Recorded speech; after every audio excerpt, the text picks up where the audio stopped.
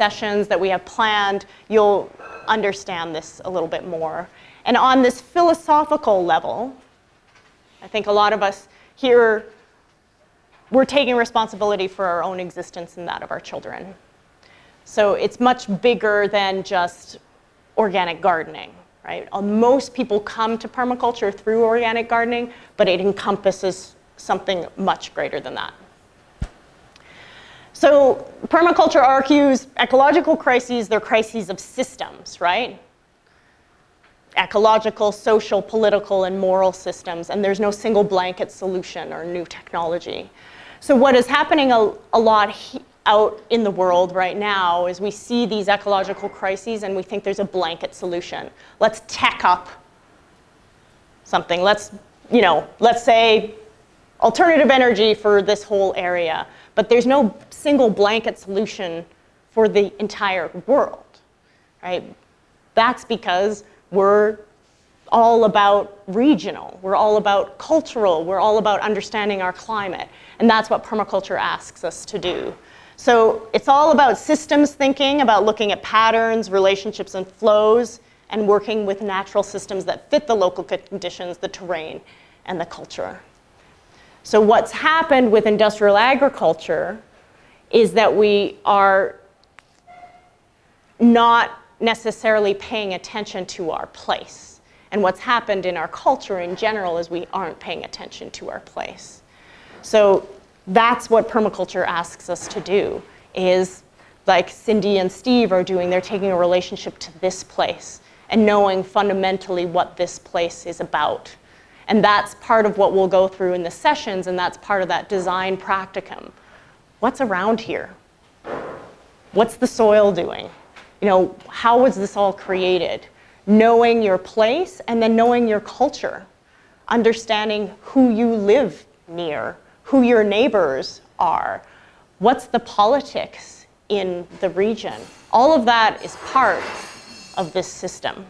So permaculture is now a worldwide movement, right? There are design courses. There's a 72-hour, 2-week-long, typically, permaculture design course that you can take. And there are design courses all around the world. We had one in Montana a couple years ago in Bozeman. So it's become this worldwide movement, and it's not this top-down approach. It's all these people in all these different parts of the world working quietly on their own little revolution. So it's drawing from all sorts of different disciplines, right? So permaculture teaches us how to grow our own food in terms of annual gardens or in terms of food forests, how to capture solar energy with your greenhouses or with solar panels, how to capture the wind energy, how to create kind of a resilient system. So it's drawing from all sorts of different disciplines. And it basically means we're trying to build more self-reliance, we're trying to reduce our ecological footprint, we're trying to increase our resilience, and we're trying to relocalize our economies. So everything that we did, the boon of industrial agriculture and all the mechanization that happened, what's happening now is permaculture is looking back at that, seeing that that's all out of scale, right? It's led to a lot of the problems that we're dealing with now. How can we relocalize and come back to something that is smaller scale that makes sense for the community that we live in, that makes sense for the site that we're on? You can also view it as a wardrobe. So permaculture is the framework or the toolbox. And you have all sorts of different disciplines that you can draw on, different strategies and techniques that you can draw on. So you have gray water systems, you have composting toilets, you have passive solar design, you have annual gardens, you have perennial gardens. And you take out and you put on what you need depending on the climate, depending on the culture, depending on the country that you're in. You don't use them all at once. You don't put all of your clothes on at once, right? You have to understand when you put that special hat on, when you put that skirt on or those pants or that jacket. So you don't take all of the different elements of permaculture, all the different techniques and just try them all out in one area. It just depends on your site. It depends on your soil. It depends on your climate. So like Lorraine, right, was saying, you know, the tropics wasn't really connecting with you because you don't live in the tropics. And so that you have no point of reference for that. So while those techniques work in the tropics, they may not work in a temperate, cold climate zone. So permaculture is guided by 3 ethics. One of them is care of the earth. We are doing this, right? We're wanting to care for all living things. You know, that every living thing has an intrinsic value. So that's one of the reasons why we're practicing permaculture, is because we want to care for the earth, for the slough that's out there, for the river, for the flathead, for the soil, for the microorganisms in the soil, for the insects, for the birds, for the deer, for the bears. People care that we are doing this to figure out how we can stay on this planet, right? We are doing this to care for ourselves as well, to give ourselves food, to give ourselves shelter, to give ourselves clothing, to give ourselves community. And then the third ethic is fair share. It's also known as limits aware. So this is all about sharing our surplus. And that if we do have a surplus, we feed it back into the first 2 ethics. So an example of that would be if I have a surplus of manure, I use it in a sheet mulching project or in compost, and I feed it back into the soil. If I have a surplus of veggies, I give them to my neighbors. If I have a surplus of time, I help my neighbor in their garden. You know? And again, this is a fair share example. You know, Cindy and Steve putting this on to be like, we have this land, we have this place, we want to offer this information to people on a donation basis. This is a fair share type of thing, and in return, we're going to create this community and this network of people and more people that can come away and spread permaculture to their friends and family and community. And then permaculture has a set of principles. Now there are, like any field, there are different principles, but I'm going to teach you the ones that David Holmgren came up with in his Principles and Pathways Beyond Sustainability. So the first principle is observe and interact. So we are a hyper-stimulated society right now with our digital phones and our computers and all of that kind of stuff, right?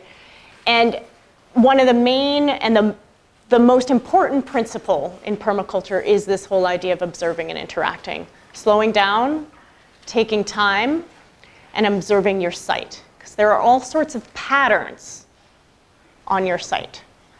You know, where's the wind coming from most often? Where do the leaves collect? Where is the snow collecting? Where is the sun sector? Where is it in the summer? Where is it in the winter? Where are the more wetter areas of your property? The more dry areas? Where do you like to hang out in the morning? Where do you never hang out on your property? All of those things are fundamental to a permaculture design. And what they're asking you to do is to slow down and to observe. And more than that, they're also asking, rather than being like, what can I do with this land? You know, what can I do with this land? What does this, how can I manipulate this land to make it do what I want it to do? Right? Permaculture asks us to say, what does this land have to give if I cooperate with it? So that's the difference that we want to make. What does this land want to do? You know, rather than trying to drain away a moist area of your property, is that where a pond should go? Or is that where water-loving plants should go? Right? Harmonizing with the pattern that you see on that landscape. So that's the first principle. And inherent in that first principle, in this observation, is this idea that the problem is the solution. So Bill Mollison, one of the co-originators, liked to use the example, it's not that there are too many slugs in your garden, it's that there aren't enough ducks, right? So inherent in the problem that you see, there is a solution. I like to think of, it's not that there are too many lawns in suburbia, it's that there aren't enough gardens. So looking at what you think are problems on your landscape and actually trying to see whether in that problem there is a solution that you can find. And so the example I also like to give is when I first moved to Bozeman and we were at this rental property, and there's all sorts of stuff that renters had put into storage, and we were wanting to use the garage, and there's all this junk in there. And there was this box that was one of those, when you go into a store and maybe seed packets or something are hanging on a little thing that you turn around. I don't even know what those things are called. Carousel. And so I tried to take it to the thrift store, and the thrift store's like, we don't want your junk. I'm like, but I don't want to throw this away.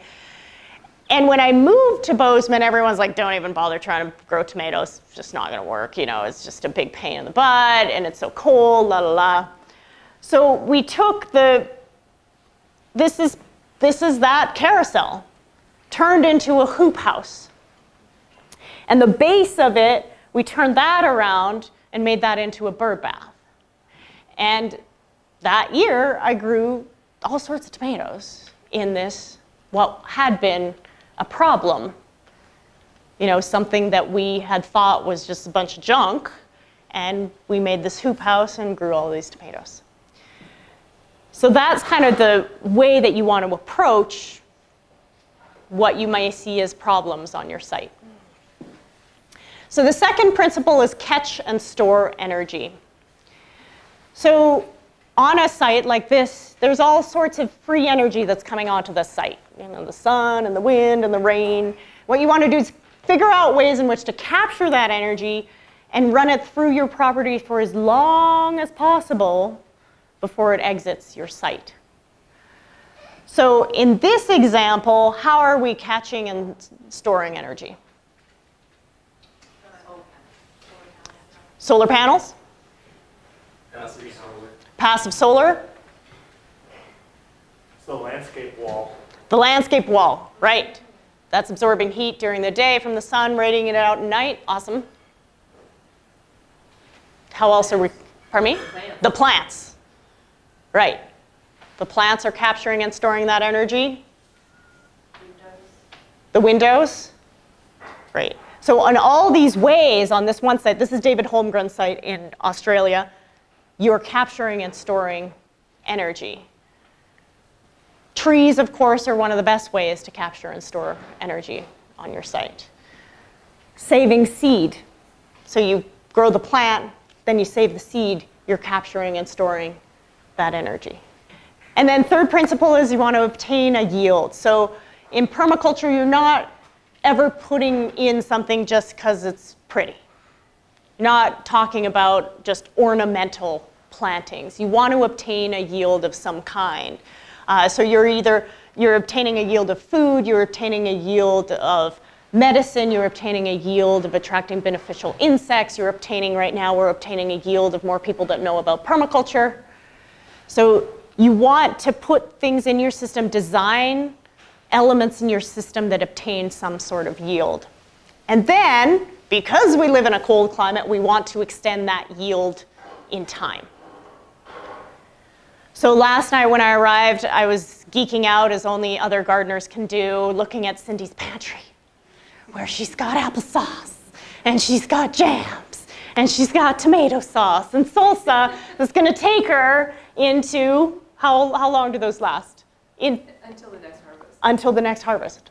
Awesome. So in cold climates, you want to figure out ways to preserve your yield because we can't grow for 12 months of the year. We can usually maybe grow for 6, or maybe with Jerome's greenhouses you can grow for 8, maybe. But 12.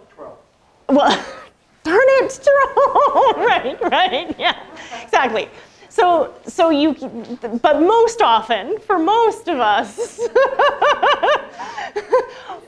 Yeah, exactly. It's 3 to 4 months outside. So we want to figure out how we can extend that yield. So you're either canning, or you're dehydrating, or you're fermenting, or you're freezing your yield. Fourth principle, I think it is self-regulate and accept feedback. So the whole idea here is, right, you're observing and interacting with nature. You're maybe putting systems in, and they may or may not work. You're accepting the feedback. You're changing things up, and you're trying again. So the reason we are in the, some of the issues that we're having today, ecological crises, is that we're not accepting the feedback. We're like, this is the way, we're not going to change. We're just going to keep on doing what we're doing, right? So when you start to garden, like if you plant tomatoes in this spot and every year after year you don't get tomatoes, eventually you're going to change where you put the tomatoes. Well, you should, right? Or you're like, the soil needs to be improved in some way. So there's a dynamic that's happening. These systems are not static. There's a constant dynamic that's happening. And I can tell you that on our property 6 years ago when I came there, I had certain ideas of where I was going to put everything. And that has shifted over time. And in fact, the rule of thumb in permaculture is that you should actually spend at least a year observing your site without doing anything. Because the map is not the territory. You can look and say, oh, well, that would go there and that would go there. But you don't know. There are microclimates. There are other things that you may have not anticipated. So you have to constantly be in that dance. And so the design that I came up with 6 years ago is not what is in place right now. And there are things that are constantly changing in that space. Another principle, use and value renewable resources. So obviously we're not trying to continue to use, we're trying to lower our ecological footprint, not be as dependent on the fossil fuel industry. So we're using wind, we're using sun, we're using animal systems. So using goats potentially, or this is a chicken tractor here, having animals do some of the work for us. We give them a more humane life. We get maybe eggs or meat from them, depending, but they are also renewable resources. And animal systems are very much a part of a permaculture system, or can be. Produce no waste. We're trying to create on our properties closed loop systems as much as possible. Right? So we're composting, and we're feeding that back into the system. We're trying not to export things off the property. So I love how in our cities, right, on the level of design, we're raking all our leaves to the side of the road, and the city picks them up and takes them away, and then we buy mulch. Same thing, not as pretty, but same thing. So, thinking about not exporting. So I always recommend to my clients to keep all of that. Keep those leaves. That's carbon matter that you can use to build your compost piles, to sheet mulch, to mulch your garden beds. All of that material is a resource. And so I'm the crazy lady who goes around town and picks up all of that material from the side of the road because I need more on my property. So at a citywide level, I'm feeding it back into the system. I'm creating a closed loop system. But a lot of that, again, is dumb design, right, in terms of exporting stuff off and bringing stuff back on again. So when the needs of a system are not met from within, we pay the price in energy and pollution. So that's that whole idea that if you're not working with that principle of produce no waste, you suddenly have liability issues, right? So a factory farm like this, the manure is a huge liability. Massive amount of waste, right? But if you designed it right and scaled it down, that waste becomes a resource that feeds the grass, that feeds the cows. So it becomes a cyclical system, but it's about design. I have so many gardeners who come to my workshop who are like, do you know where I can get some manure? So there's a way to design the system where this waste could be a resource, but we haven't designed it correctly. And so this just becomes these giant pools of not great stuff. So next principle, design from patterns to details. So again, this is that idea of observation, right? You're understanding the patterns on your site before you get into the details of where exactly you're going to put your vegetable garden. So what we're doing this weekend is this evening, I'm presenting the overarching patterns of permaculture, the ethics and the principles and the social systems design. Tomorrow, we're going to get into the details of how do you build soil, how do you create a food forest, how do you capture water. But you want to start with the patterns. You want to start with the big picture, the big vision. So when you're designing a site, you always want to start there as well. You want to start with the goals of your property. What do you want? What do you want to do on your site? Because that's going to inform all the details of how you go about it. So you don't want to be like, I want this, this, this, and this. Well, that's good, right? But I want the bigger pattern and vision for what you want to create. First, I want to understand what is happening on your site in terms of slope, in terms of sun, in terms of where the wildlife is. I want to understand all of that first before I determine where I'm going to put my vegetable garden, before I determine where I'm going to put my food forest or my greenhouse. Another principle, integrate, don't segregate. So think of your yard as an ecosystem. So we often have a tendency when we're designing that we put our vegetable garden here, flower garden is going to be over here, where the kids play is going to be over here. We segregate in our designs. And permaculture is about integrating the system. Your whole yard is an ecosystem. So you grow, and Cindy has a great example of this. We'll see this tomorrow when we do hands-on activities. You're growing flowers with food. The flowers attract beneficial insects and pollinators. That's what the food needs as well. It's all part of an integrated system. You're creating mini ecosystems on your property, whether it's in your food forest area, whether it's in your annual garden space, and then you're considering your whole property as that ecosystem. And inherent in this integrate, don't segregate is each element performs multiple functions. So you don't, and an element is something like chickens or a greenhouse or a pond, or those are all considered elements in permaculture. So you have an element for multiple reasons. So does anybody here have chickens? Right. So why, Shauna, right? Why do you have chickens? I would like to have their eggs, and from their manure, you can use that in your composting in your gardens. Yeah, great. So you have them for the manure, the feathers can go in the compost, the poop can go in the compost, they help scratch up the soil, you have them for the eggs, maybe you have them for meat. So you have them for multiple reasons on your property, not just one reason. And that's what you want to think about with all the elements that you have on your property. Great, yes, so what Jerome's talking about is you need to identify what each element on your property needs and to see whether you can either grow those things or get them for free. Again, it's finding what might be somebody else's waste and feeding it back into your system so that it's a resource. Thank you. The slop bucket from the kitchen goes out and feeds them. That's their favorite meal. Yes.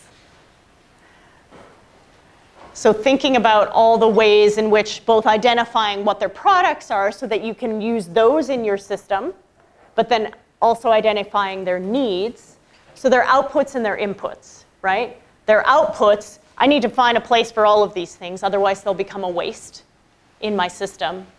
And their inputs, I need to find a way to meet all of these needs, otherwise I'm going to have to import them from elsewhere. So same with the pond that we have on our property is not just because ponds are cool. It's because this creates a whole microclimate. The sun reflects off of it and creates a microclimate where I grow my tomatoes.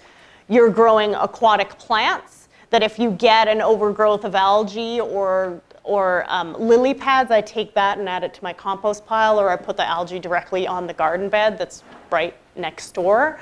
It attracts beneficial insects, it creates wildlife habitat, and attracts birds into the system, dragonflies into the system, and then you can grow cattails that you can eat as well. So that pond, and then it captures, the way that we fill that pond is from the roof. So it captures water off of the roof, and then it overflows. When this overflows, the water overflows into the garden. Yeah, so same idea. You're using that element to enhance your zones, but you're also using it as more of a heat sink and the reflection off the pond. So you're kind of breaking down every element into everything that it could possibly do and seeing whether it could help do that. Like going a zone, half a zone, right? You're going half a zone up because of that. Each element performs multiple functions. Each function is supported by multiple elements. So when you're talking about building resilience in your system, you think, okay, what function do I need to serve? I want to harvest water. I can harvest it by having a water tank, by having a rain barrel. I can harvest it by mulching around my plants really well, so that keeps in the soil moisture. I can harvest it by planting a living ground cover that also keeps in the soil moisture rather than just having bare soil. I can harvest it by having a pond. I can harvest it by having swales, which are ditches on contour, and we'll talk about that tomorrow. So if one of these fails, you're still harvesting water. Two of them fail, you're still harvesting water. That's resilience, right? So if you have adverse conditions, you still have ways in which you are storing water on your site, whether it's in a tank or whether it's actually in the soil. Are we still on number 8, integrate rather than... Yes, yes, it's going deep. Sorry. Now on to the next one. So choose small and slow solutions. So again, and this area is an example of kind of large-scale industrial ag. You know, trying to first choose small and slow solutions. It's better to have small successes than epic failures. You know, in life in general, too, right? So starting small on your property, and that's what I recommend for people who have never gardened before or have never done this before. Do not put in a giant system, because for a lot of us, we're relearning what our parents or grandparents used to do. The whole amount of physical labor that is needed for the maintenance, for the installation, for all of that. You want to grow into your garden. So for a lot of people, I'm like, just put in a 4x8 bed. See what happens, see how much time it takes, and then you can always grow. Right? But you don't want to, especially, you don't want to open up all sorts of soil and then have to plant it all and maintain it all, and in July you walk away because it's way too much work. So being realistic about what I see Shauna laughing back there. It's huge. It was already there. It's a huge garden. Right. Right, and it's kind of overwhelming. Well, yeah, right? There's nothing there right now. Yeah. Yeah. So starting small with your, so you could, what you want to do is you want to have a big vision in terms of your design. So for clients, or it doesn't have to be a big vision, but for example, I'll give clients a design. This is what you can do, and then a timeline for implementation that usually involves at least 5 years, right? How I've seen projects fail is that they put all sorts of capital in at first, and we'll talk about this later, and then they don't know how to maintain it all. Or then you have to pay someone 20 hours a week in perpetuity to maintain your property because you can't do it yourself. So just thinking about small and slow solutions, and also this whole bigger idea that our agriculture has gotten out of scale, our economy has gotten out of scale, our banking system has gotten out of scale, our cities have gotten out of scale. We need to relocalize and bring things back to small. Use and value diversity. So right now, in general, only 20 plant species make up 90% of the human diet. That is not resilient. That is what you would call a very fragile system. So in our gardens and on our properties, what we're trying to do is build diversity. So Jerome, do you know offhand how many different species of plants do you grow? 200 at least outside. Right, yeah. So you're growing different species of plants, and then within those species, you're growing different varieties. So for example, I'll put in, you know, tomatoes and cucumbers and zucchini and la la la, but I'll have 7 different varieties of tomatoes or 4 different varieties of peppers, because of those 7, like one of the 7 this year for some reason got blossom end rot. No problem. The rest were fine. So you want to build resilience on all sorts of different levels, because some things might work some season and some things might not. Or when you put in fruit trees, putting in different varieties of, you know, you have apples, pears, plums, cherries, whatever, but you're trying different varieties of those. There's maybe an Evans Bolly cherry and a Meteor cherry, or a McIntosh apple and a Norland apple and a State Fair or a Sweet 16. You're wanting to build that diversity into your system. Extend your cherry season for two and a half months rather than 2 weeks. Right. So if you have 3 or 4 varieties of cherries and you're placed in different microclimates, you keep picking cherries all the time. And same with apricots. You have 20 apricot trees. You've got apricots for 3 months. Brilliant. Instead of 2 weeks. And that's the whole too, what you're doing, what Jerome is doing there is he's using and valuing diversity, he's obtaining a yield, and he's extending that yield in time. So encompassing 3 principles. And here especially, we want to be experimenting. Another thing too, as the climate is changing, right, the recommendation is that you put things in your system that are also, you know, that might be zone 3. Well, here it's zone 4, 5. So you may be putting things in that are zone 6, 2. Or you could try, right? You could start to stack your system anticipating that the climate is warming. Or depending on what it's, I mean, Montana, they suspect it will be longer, wetter winters and hot and drier summers. So we have to start designing for that. Next principle, optimizing edge. The edge is where the action is the idea. So you could put a round pond in, and that would be fine.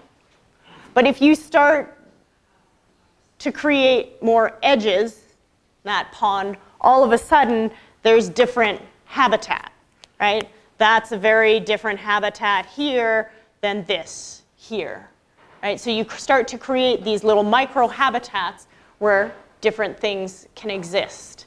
And so that's the idea about creating possible edge. And what happens is, say, here's a grassland system and a forest system, right? There are 5 grassland species, 5 forest species, 5 species that live along the edge, but also the ones from the grassland and the forest also live along that edge. Who fishes? Where do you fish? Where do you get fish? And where do you fish in the river? Right, so along kind of the edges. Sometimes, maybe? Right, yeah, because that's where the food is, that's where the fish hang out, that's where it's most productive. So the same idea is kind of consider the edges on your property and how to either enhance them or optimize them. Well, for example, there are some edges that you don't want. Maybe when you're going, if you surround a bed, right, with a bunch of river rock, where do the weeds accumulate? Yes. Along the edges, you know, where the moisture is, right? Can you take advantage of that in some way? Possibly, right? So just being aware of the edges and optimizing where you want them and maybe minimizing them where you don't. So, and thinking about the edge of, so for example, if you establish a food forest, right, and each tree has a little tree mulch around it, you know, each tree and shrub has a bunch of mulch around it. Is that making sense to people? So if you have a food forest area like this, and then you have little shrubs here, you have an edge around here, a mulched edge around here, and a mulched edge around here, and a mulched edge. All of these edges you have to maintain. So it's probably better if you just create one big edge there so that you're maintaining that rather than all these little edges. Last principle, respond to change. So this is that whole idea, right, of forests and natural systems, at least in the past, have been able to be resilient and respond to change, respond to adverse conditions. And so that's what we're trying to create on our properties as well. We're seeing more fragile systems right now because the ecosystems are really being tested. So part of our challenge, right, as people who want to regenerate land, as people who want to regenerate ecosystems, is to understand the science, obviously, behind how this happens, and to usher all of this along. How can we create resilient systems that are able to respond to change, are able to deal with adverse conditions? And that's, if you follow a lot of the permaculture principles, that's how you do that.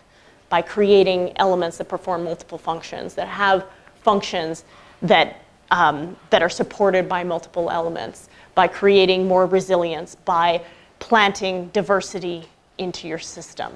So all of those are ways in which you want to be able to creatively use and respond to that change in your system. So permaculture means working with rather than against nature. I should say natural systems, because we are nature working as well. But we're working with, we're harmonizing with the patterns that we see rather than fighting against them and making them do something that they don't want to do. It's applying the principles of natural systems, mimicking those, protracted and thoughtful observation. Bill Mollison liked to say, rather than protracted and thoughtless labor. How many of you have dug holes that you've had to fill back in again because you didn't want to put the thing, you decided you didn't want to put that where it was supposed to? I've done that many times. Looking at systems and people and all of their functions as well. That, you know, like the pond, right, can have all sorts of different functions. We as people do all sorts of different things as well, right? We help on the land, we create community, we create, we cook food, we're in the garden, so we have different functions that we also serve on the property too. And this is this whole idea too. What we're doing in permaculture systems is we're shifting from fire to flow. So what do I mean by that? We're shifting from burning oil, gas, and coal to capturing flows of energy from the sun, wind, water in renewable ways, to passive solar homes, greenhouses, solar panels, solar hot water, right? Building rainwater catchment systems, rain gardens and swales, and we'll cover that tomorrow. Wind turbines and geothermal heat. So we're going from this fossil fuel, heavily based system to more of a flow of capturing all of this energy that comes onto our site. And this is where we want to go. So Rosemary Morrow, who's a well-known permaculture teacher, I took my teacher training with her, and she wrote the book Earth User's Guide to Permaculture, which is a great kind of very basic introduction to permaculture that I would recommend. But when I think about the food I need for the day, my mind goes to what's growing in the garden and not what is stashed in the refrigerator. So fundamentally, what we're trying to work back towards in our culture is that. This means you're connected to the natural world. This means that you know where your food comes from. This means that you have an understanding of the land and you're taking stewardship of the land. All of that is encompassed in that, and that's where permaculture kind of directs people. So one thing that you can do is, and Jerome, if you have ideas too, is you can look at the sun on the, what is it, equinox? and at 9, 12, and 3, and see if you have, so that's 6 hours, right? You want, full sun is 8 hours of sun a day. 8? Mm-hmm. 6, okay. Yeah, so ideally you get 8. And one thing that you can do too is if you still don't fully know, I mean, it's about observation. It's about spending time on your site, observing it through the seasons as well to see how much sun hits. Also, if you're thinking about a spot where you want to put something that needs full sun, you know, take a garden hose or something and put it out there so you understand, and you can always look at the exact same spot to see whether you have enough sun. So that's an option, but really, for your site especially, I would pay close attention to the sun and shade pattern. I mean, you're always wanting to pay close attention, but because you have limited space, I'd spend a lot of time looking at that and mapping that out before you plant. And then you could always plant annuals to begin with for one season to see if they get, you know, put a tomato in there, see if it gets enough sun, if it goes to maturity.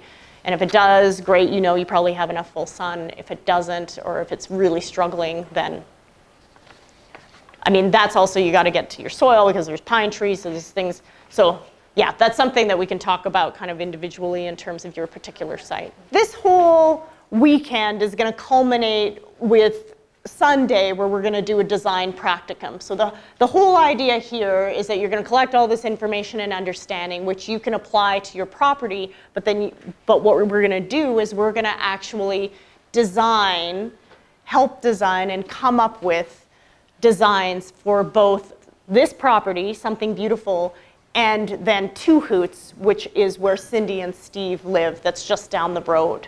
And so we'll get to know a little bit more about those sites over the next day or so that we can gather all that information and come up with a design. So we'll divide you all into groups, and 2 groups will focus on this property, and 2 groups are going to focus on Two Hoots.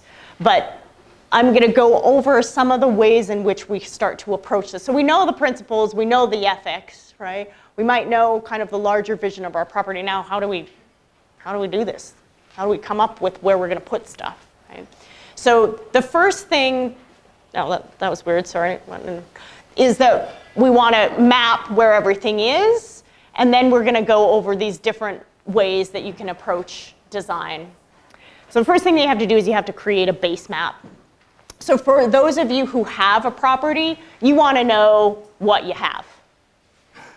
And so that means that you want to have your property lines on there. You want to put critical site features on there, obviously, your buildings, your house, your sheds, your walkways, clotheslines. If you are on septic, the drain field is huge. You need to know where that is because you don't want to grow on the drain field.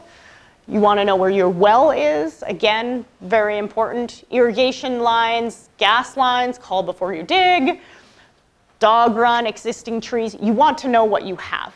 So you want to create some sort of base map. So right now, this is where we are. We're sitting right here. So this is the Something Beautiful property. So those are the property lines. We have the maps here on site. So this is where you're getting a sense of, okay, here's the property line, here's the house. There are all sorts of different outbuildings on this site, and we're going to be going outside here in just a little bit.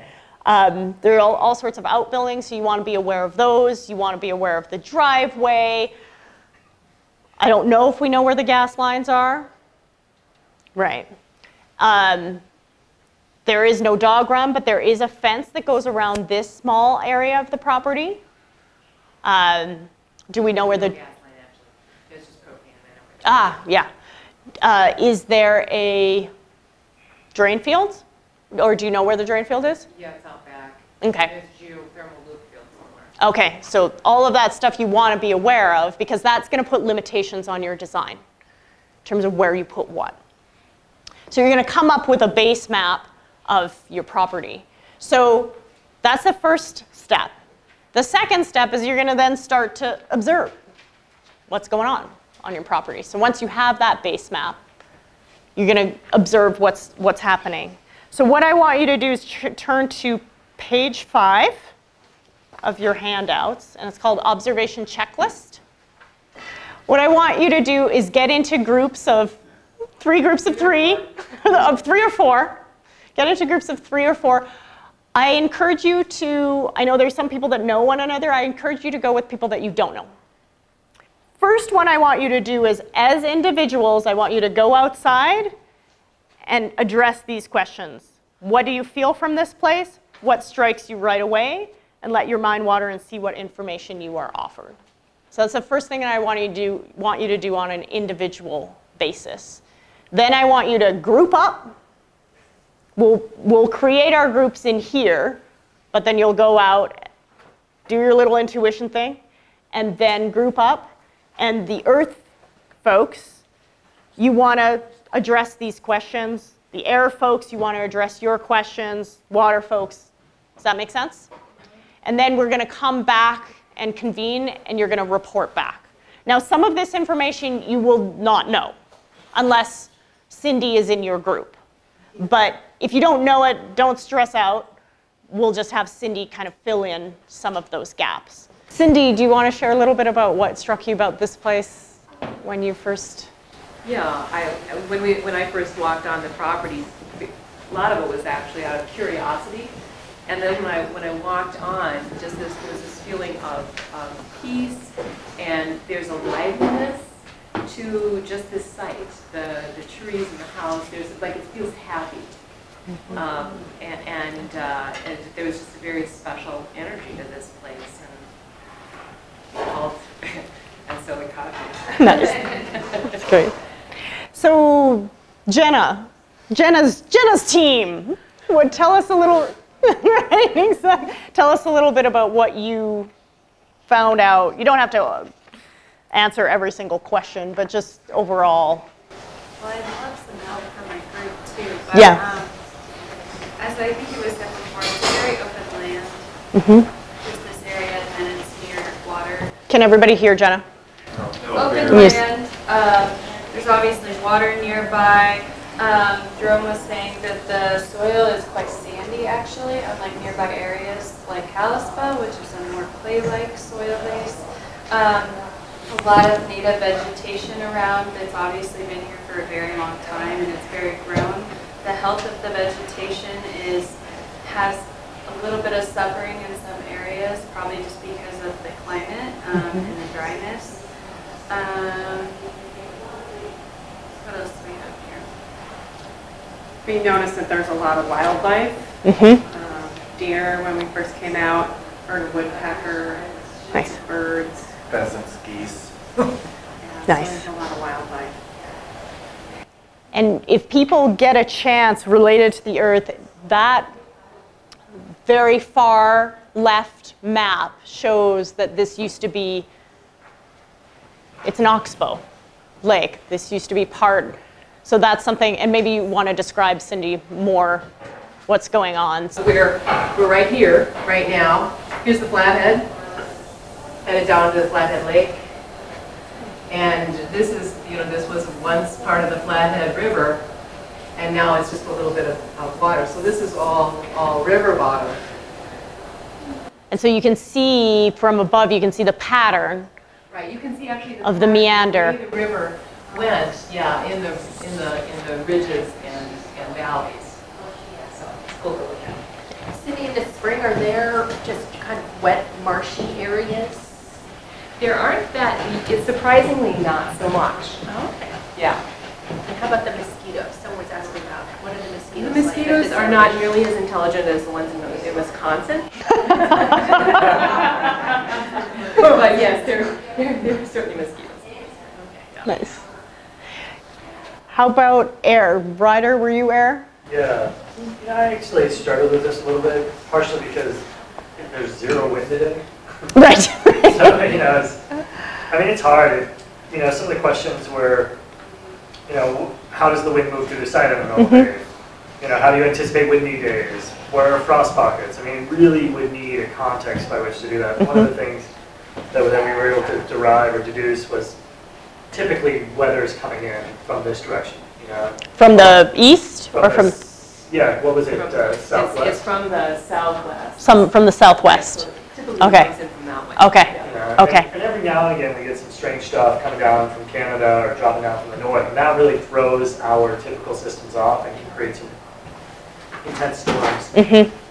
With that, you know, as we were looking at that and anticipating it, you know, much of that, it's that waterfront that it's exposed to, and there's a lot of older mature trees and then a lot of shrubs and bushes and things of that nature. So that provides a buffer. Then you also have that forest line right over here Yeah. that also kind of comes in from that south. So there's things to anticipate, ways to think about this. Snow load, the way snow blows in, you've got a lot of exposure coming over that water. When that water freezes, you're going to have a lot of snow blowing in. You know, things to anticipate, but again, it's hard to do that on a conceptual basis. You need Yeah. to see it, you need to experience it. Yeah. We weren't able to do that.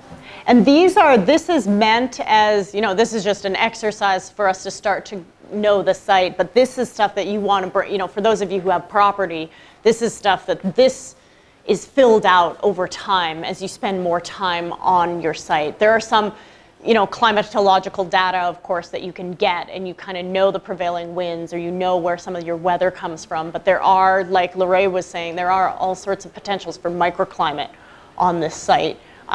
So you really want to spend some time with it. But you did well with what you had on a 0 wind day in terms of anticipation. Anything else you want to say about wind or in this area that you've noticed? Well, as far as the frost pockets, those down in the swales, tends to be quite a bit colder than the ridge lines. Right. And we'll get frost down there way earlier than you'll get it on the ridge lines. Great. Yes. How about water? Who had water? Randy? So we get 26 inches of rain. It comes mostly in Wow, yeah. December through June. Okay, January and June are actually the wettest months of the year. But, okay. how's the water move through the site? It seemed like, as somebody already mentioned, there was kind of some low areas around the house over there. It seemed like there was a low area going from that field towards the slough. There was an artesian well pouring water right into the slough. Nice. And so it seems to be, it would move that direction. That's where the water's collecting. But there's also a pond out front in a low area. Right. So that would create some microclimates. And there'd be some microclimates in the groves. You've got the ponderosa pine grove, the Doug fir, spruce grove, for some microclimates. Cool. We didn't know where the septic fields were. Yeah, it's actually out back. We thought you said they're out back. Yeah, it's and it doesn't seem like it's hard to tell where it is.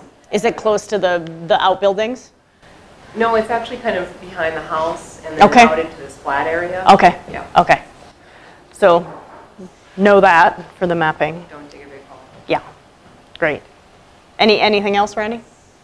Oh, we just kind of wondered how much water collects on the surface. Somebody already said that, or you already said it doesn't collect in the spring very much. Yeah, those lower, everything gets mucky in the spring. You know, everything gets pretty wet. And I haven't been on this site really that exploring as much as the other site. But it does certainly get wet and muddy down in the low spots. Those buildings seem like we're right in the low spot, those outbuildings. They look like it. They look like, yeah, we know that this ridge here is above the flood zone. You know, I'll bring a flood map. Tomorrow or the next day that we can look at, because some of these swales are in the flood zones. So. Cool. I don't know if that was helpful. Yeah. Holly, were you son? You are son. Nikki. Well, we did plan that this is facing the south. Beautiful windows to the south. Not a lot of property on that side, and also lots of trees to shade the south. Although there are a lot of open areas that are away from the house, so there's plenty of room to utilize the sun. The south side is kind of shaded. Or to the east.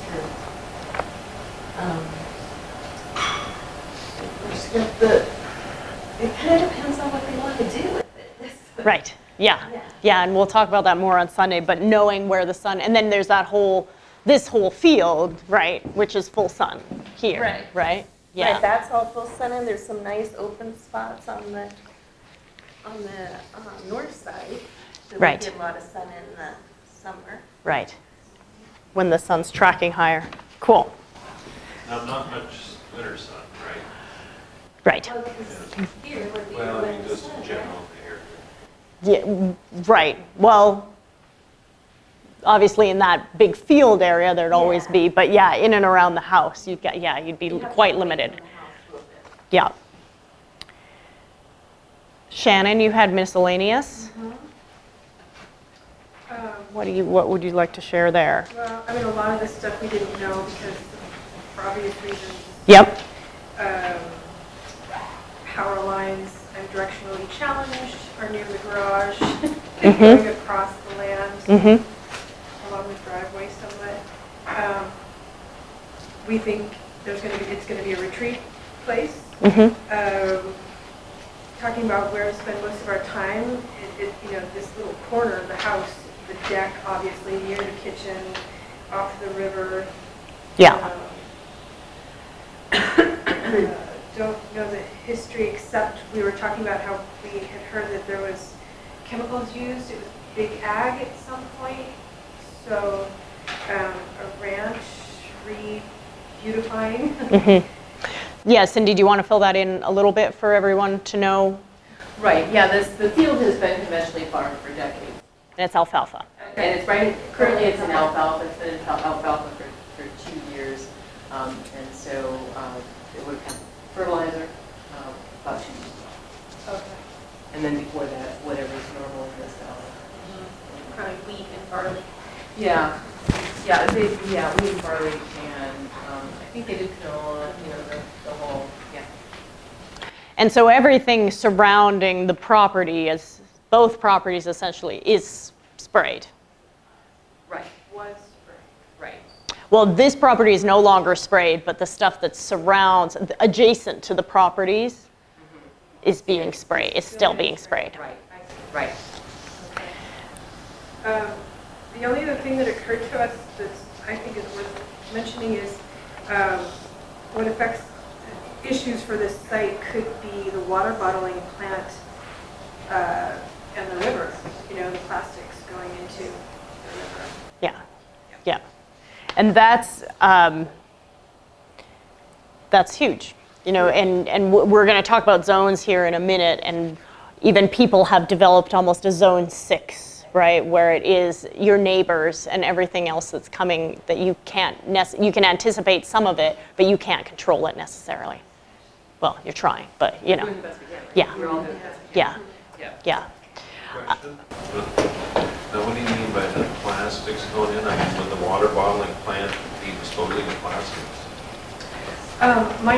My understanding is that they are going to be rinsing the brand new bottles before they fill them with the water, the artesian water. Oh, okay. And they're going to be rinsing them, which means there's going to be chemicals in those bottles because they were manufactured using So they're gonna chemicals. dump it in the And they're river. going to dump it into the river. Right. Okay. And there's all kinds of crud. Right. And I swear half of the water bottles that are bought are never drank. Right. Very true. Yeah. Oh, cool. So, and the other big, just for the natural disaster, Yeah. I think flood is our risk here. Right. Well, and hail, of course. Right. Everywhere in Montana, hail. Great. So continue to look at those questions, and as you move along the site tomorrow morning, if you take a walk before breakfast or whatever, just have those in your head, and Sunday we'll get more in detail about more of the specifics there. So I know we're kind of running late. My group norm of being on time is already breaking down. But I wanted to talk just a little bit about zone and sector analysis in permaculture, because that is kind of one of the fundamentals of how you start to map. So you have a base map of your site, right? You're making observations of your site. And then another way that you're going to start to place things on your site is this whole idea of zone and sector analysis. So that is that you want to know, of course, the solar orientation, wind, the storm sectors, view sectors, fire sectors, and wildlife sectors on your sites. If your house is right here, you want to get a sense of very much what we were doing in the observation piece. Where's the summer sun sector on your site? Right, so if this is north, this is your summer sun on your site. You know, sun comes up in the east here, and then in the summertime sets in the west over there. This is your winter sector, is a lot smaller. So you know that, you know, ideal garden spot would be right here, you know, if there was nothing else in the way, of course, right? So that's your solar orientation. Then you want to know where your prevailing winds are coming from. So they're probably going to be, well, at this site, they're southwest, right? I think we should probably, so this is your wind here. And on your handouts, there's a page that kind of goes over these sectors that's drawn much better than mine. Page 6. So wind sector, your view sector. You're also going to want to know, you know, on your site, are there views that you want to cut, that you want privacy? Are there views that you don't want to, that you don't want to block? So a lot of that is about, we don't want to block that view, you know, but we might want to, you know, for example, on my property, we have a really busy road on our front, that's on our front yard, so we want to plant something there, likely, right, to block that view. So you want to have, you know, maybe this is a, so that's east, right? So this is the good view. And say, I mean, there's not really a view here that you want to block, right? But if you wanted to block a view, there's maybe another view over here that you'd want to block, right? Fire sector, especially if you're in an area where you have, or you're in a remote area or backed up against a national forest or whatever, you want to know where the fires are coming from, right? Because you want to plan for that as well. You might have to do some thinning on your site. Wildlife sector. The wildlife sector in Montana is this entire thing, right? So that is, you know, there are books, if you read Gaia's Garden, which is a great, like, first introduction to permaculture, they have, Toby Hemingway, who I love, but he has this thing of, oh, you can plant some stuff over here. We planted some stuff over here for the deer so that they went around our garden. That doesn't work in Montana. That will not work in Montana. You have to put up a fence up. You know, that's all great when there's not a huge amount of wildlife pressure. But, and in certain places, for example, I was at a client's, and because they are between a really busy highway and a road, the deer just don't come into that area. They don't have that wildlife corridor, even though there are deer everywhere else, right? So it could be that you are on a site where that doesn't happen, but chances are if you have any kind of acreage, your wildlife sector is this entire thing. So that also determines where and how you design, right? How big a fence do you want? Do you want to fence your entire property? Do you just want to fence a portion of the property? So when we moved to the site, because our vision and our goals are a cold climate permaculture demonstration site, we fenced almost the entire 3/4 acre property, right? Knowing that I'm not going to put in the time and the effort and the money, sweat equity into this only to be like, here's a buffet for the deer, right? So it depends on your goals for your site. It gets back to that in terms of how much you want to fence. Depends on your budget, depends on your time. So all of these things, you can see a lot of times people are like, well, I have a totally blank slate. It's completely blank. It's completely flat. I don't know what to do. I don't know where to start. But when you start to look at the solar orientation, the wind, the storm sectors, the wildlife sector, that starts to limit your design. So if the wind is coming from this direction, do you want to put a windbreak in this area? Or do you want it so to channel that energy away? Or do you want to put a wind turbine to use that energy? So those are the types of things that you want to start to think about. Do you want to, you know, you obviously want to put most of your growing space in the sun sector. But the sectors start to inform your design. So you never have a blank slate because there are external energies coming onto your property that inform how you design that property. So then overlaid onto that, so here's that same thing. Oh, and another thing is pollution. Another thing in this case is chemicals. So is there something that you're going to plant? For example, on our property, I had this idea, right, when we moved, before I knew a lot and was observing, I was like, oh, I'm going to plant a bunch of grapes along our west fence line.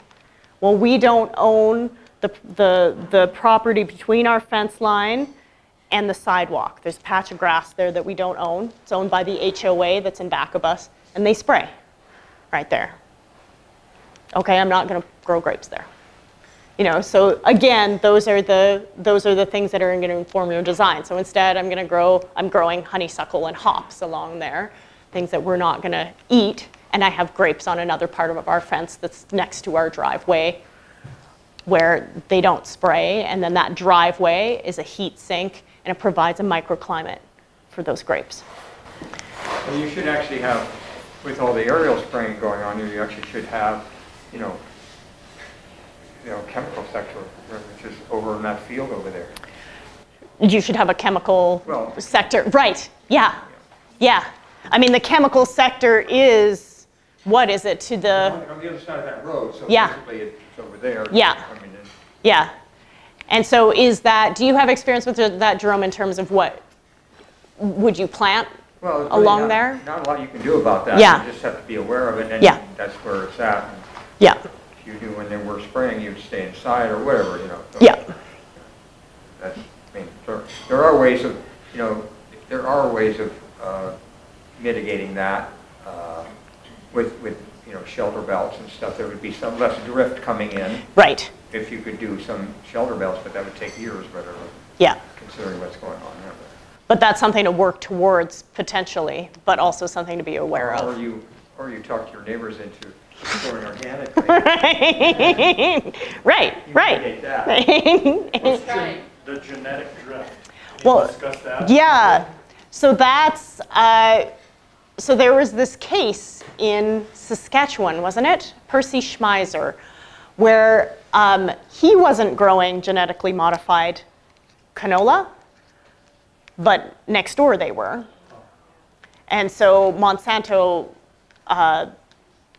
sued him because he wasn't growing it there, but it came onto his property. So that's, if you're concerned about GMOs, and other things coming onto your property, or for example, we get a lot of, in my food forest, there's all sorts of asters that just blew in, which is fine because they're asters and they're great late season forage, and so I don't mind that that's come into my system, but that's just, things blow into the system.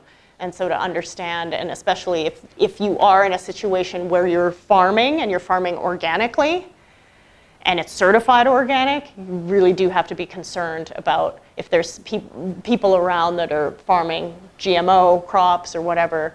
That's a big concern. Thanks, that's a good question. So, and then just in terms of sector planning, you want to use gravity to its maximum capacity, right? You want to store water high so that you can gravity feed the water below rather than having to pump the water up to irrigate. If you can do these. Mulch and other materials, it's much easier to push a wheelbarrow full of mulch or manure downhill than it is to push it uphill. So think about that if you have a lot of slope on your property, and know the cold air sinks, right? So you don't necessarily want to put a garden in a cold sink because you're going to frost earlier. And then you're placing those elements so they face the sun or shade side depending on what you want to have happen.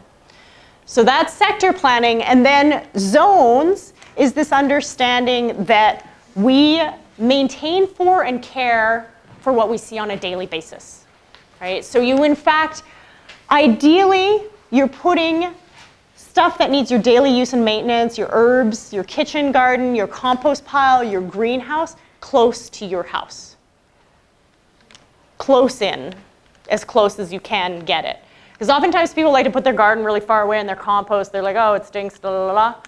But then you're not gonna go there as often.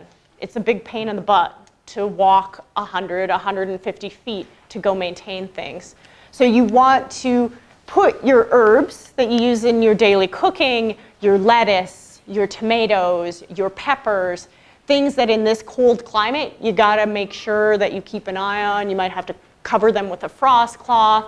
Any of those things, you want those close in to your house.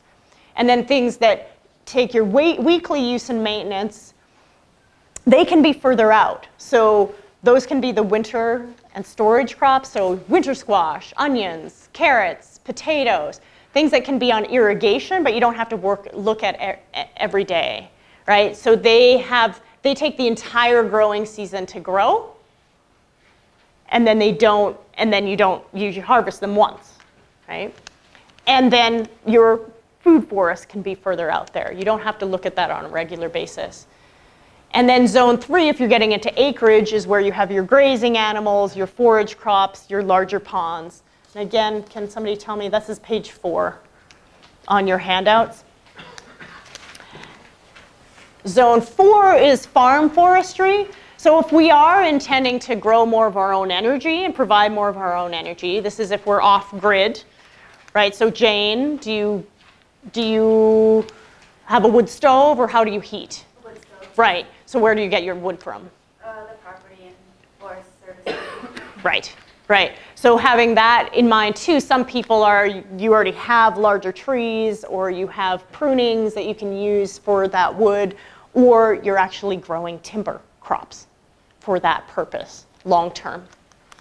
And then finally, zone 5 is wilderness area. So that area is that area of your property that you don't have to, you're not maintaining it, you're not manipulating in any way. That's wilderness area where we go to recharge, where we go to understand natural systems more. And usually the recommendation, of course, is that this is the biggest area of your property. So a lot of people, when they have like 20 acres, they're like, oh my gosh, I have 20 acres, what am I gonna do with it? Well, most of it, I'd recommend you do nothing. It's likely, in Montana, it's likely a wildlife corridor. So you may only develop 2 of those acres or 3 of those acres. Again, depends on your goals for your property. But if it's a homestead for you and your family, you don't need more than 2 acres to do and provide for all of your needs, and the rest can be wildlife. Especially here, where we are kind of cognizant of grizzlies moving through here, deer, elk, whatever. You want to maintain those systems as well and be a part of that, that ecosystem. And like I said, some people now have said, okay, well then your zone 6 are your neighbors and all the unanticipated things that are coming from off-site that might come onto your site. That neighborhood dog who comes and kills all of your chickens. You know, those types of things, you just want to be aware of those things.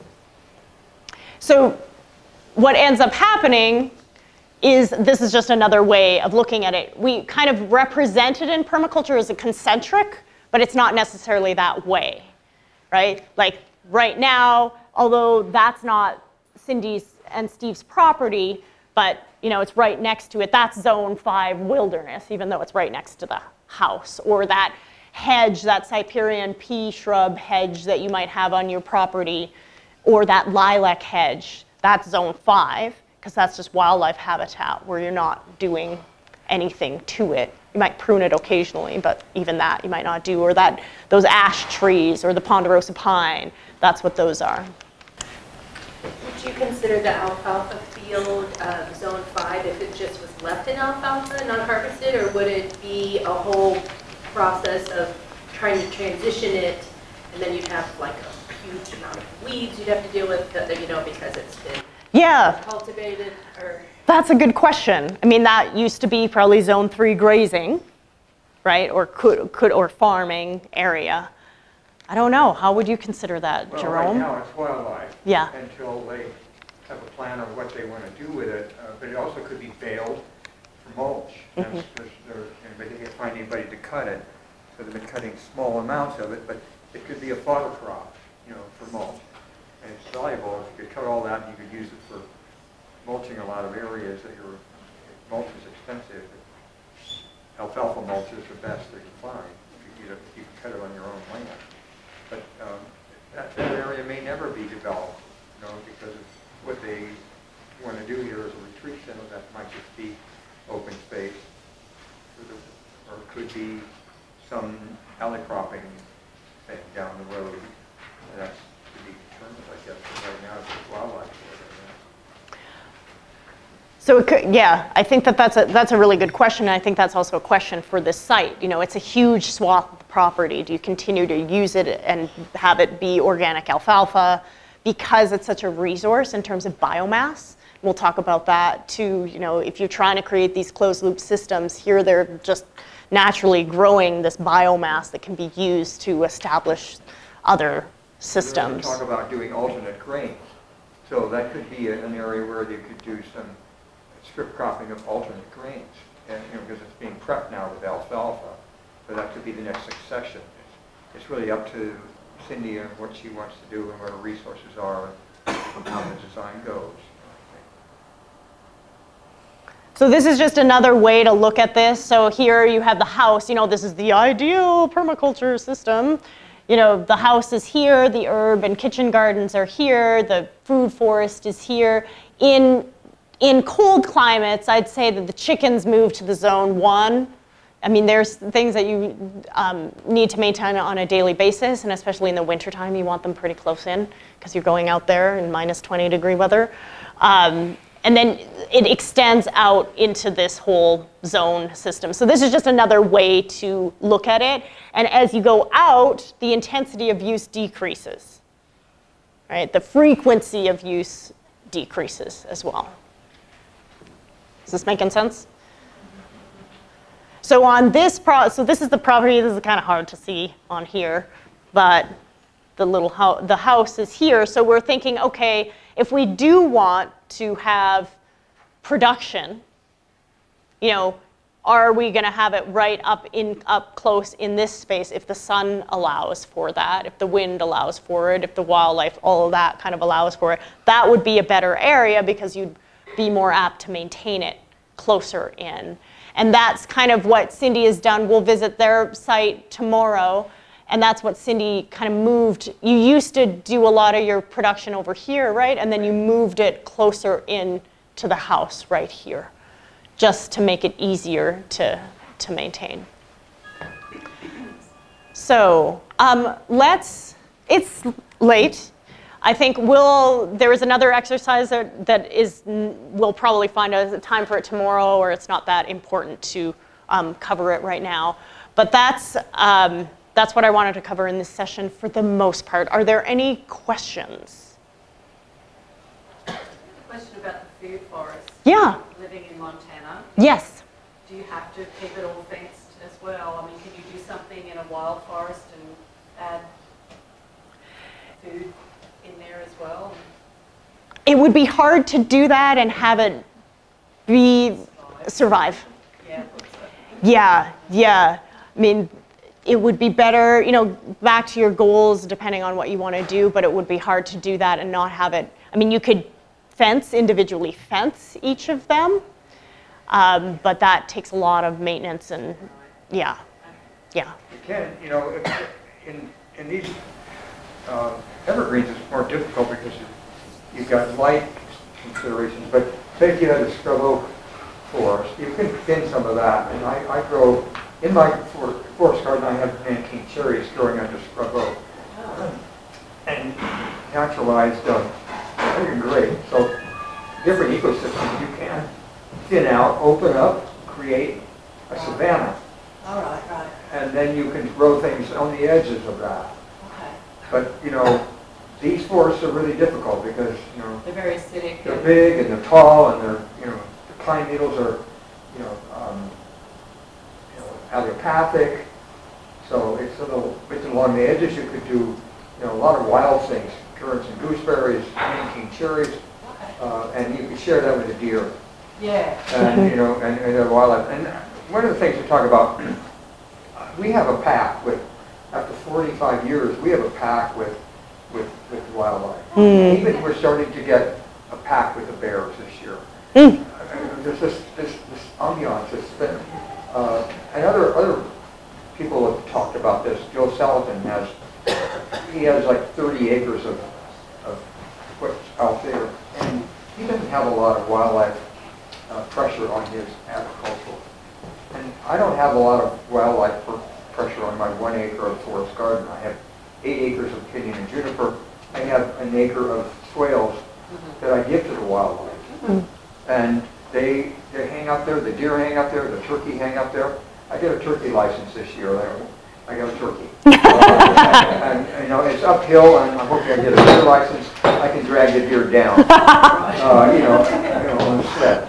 So, you know, it's like, and they don't come into my forest garden. I haven't trained the bears well enough yet. But they're starting to get to where they're not breaking major trees. We dance with them all during harvest season. We have to pick the fruit, you know, the day it needs to be picked, not the day after. Right. It's like the raccoons. They know exactly, you know, you come in and get all your corn.